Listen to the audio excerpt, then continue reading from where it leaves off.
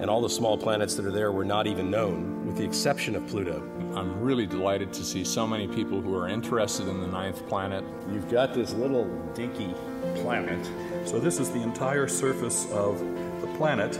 There's this angle, the resonant angle, phi 32, which is 3 times the longitude of Pluto, which is basically the sum of the angles which locate, in the low inclination case, how far around the orbit the planet is from a reference point. If you let the planet become more and more oblate, you get central flashes. You know, it's a shame we didn't have IRTF back when the sub-Earth latitude was down here and really covered the entire planet. It turns out that 45 years after Pluto was discovered, we knew very, very little about it. We knew where it was, we knew its name, we knew that it had a rotation period of about 6.4 days, and of course we knew that it was a planet.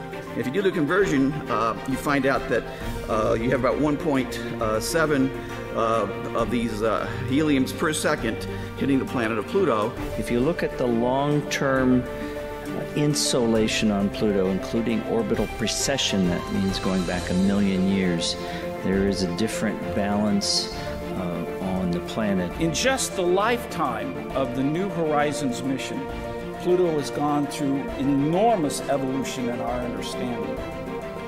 From a planet with a single moon to a much more complicated system. The topography of the planet, the large-scale topography of the planet that you infer in your talk is in fact very important for when we discuss atmosphere and the stability of ice in various locations.